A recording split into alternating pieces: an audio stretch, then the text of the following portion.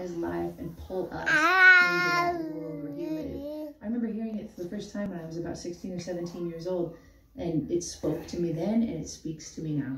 Just a quick little reshoot because I forgot to mention it earlier, but I can't make this video without talking about the fact that Donald Fagen got Michael Brecker to come in and lay down a beautiful solo over the bridge of this tune.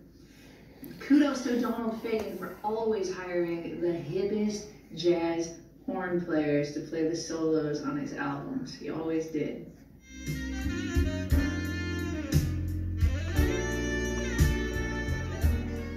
Play the end out for you because I want to talk about the ending just very briefly. Hi, buddy. One day we'll wake up, make love.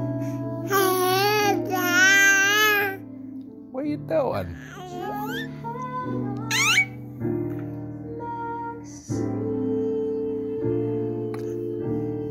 He's got the horns, and we end up in G like that.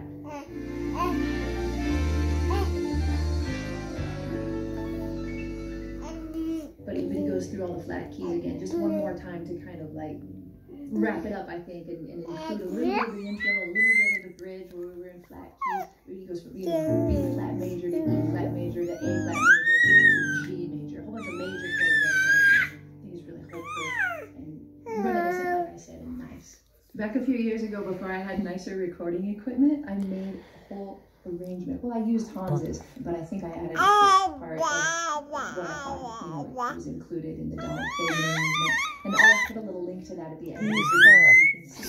It's made with my iPhone, but it's pretty nice. I played Rhodes on it and sang those 6 parts. The song was so dependent upon those tight vocal harmonies. I don't know if the singing players to say that it's a decent recording.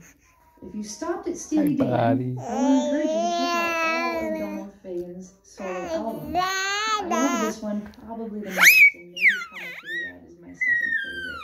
But all of the work is very, very good. I hope that you like it.